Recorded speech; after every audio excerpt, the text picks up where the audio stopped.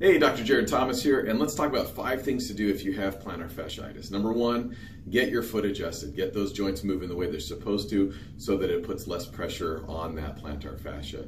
Number 2, stretch. And I've shown you previous videos about how to stretch your calves. Remember to hold for at least 30 seconds.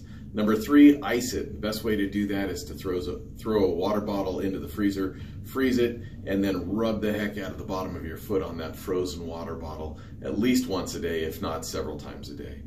Number 4, you might want to protect the arch a little bit, and that's best done with an orthotic or just an arch support. My favorite right now are the Super Feet that you can pick up over at REI. You can also get them at the Kaiser store. So remember to get Super Feet. And number 5, if all else fails, come back in and we will do some myofascial release on that. It's extremely painful. It's kind of a last ditch thing, but all those things will help. So come on and let us help you out.